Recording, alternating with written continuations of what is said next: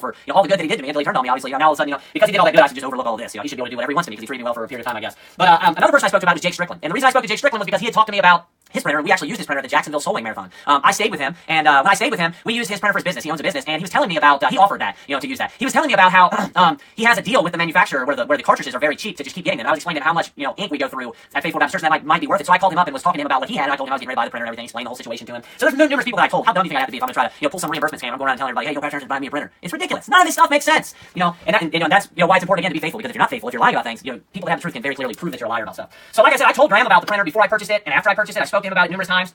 And real quick, this is super, super important that I need to touch on this. I want to let you know the exact dates, and the timing of all of this is extremely important. Very, very important. So on the 14th, you would have noticed was when that was purchased. If you need to go back, look in the video. On the 14th is when that was purchased. Both of them, back to back. And that's the date of the check as well. So it all makes sense. Once I realized how I was going to do it, I just wrote the reimbursement check not for the protection plan. I was going to pay for that, just for the printer. It was on the 14th. Well, that was a Wednesday, I believe, of the week before that all this happened, where I was fired. It was the Wednesday before. My wife was in active labor, at this time. She was in labor, maybe not active labor. She was in, labor. She was going in and out of labor. I ended up writing I worked, the rest of the day, Wednesday, Thursday, Friday, I believe. Saturday, I went in and wrote my sermon for FWBC North, and then I ended up not even going in because I think it was because my wife was in labor. I mean, that makes pretty good sense. She went into hard labor starting like Saturday night and stayed in hard labor. My son, Jonathan Asa, was born on the 19th, the exact same day that Pastor Anderson fired me. He was born on the 19th. Now, I don't know if you guys understand the drastic, the seriousness of everything, how dramatic it was when I was fired, how this just took me, completely off guard. I had no clue. It just turned my entire life upside down. I just had a child. I lost my job. I moved out to Phoenix, Arizona.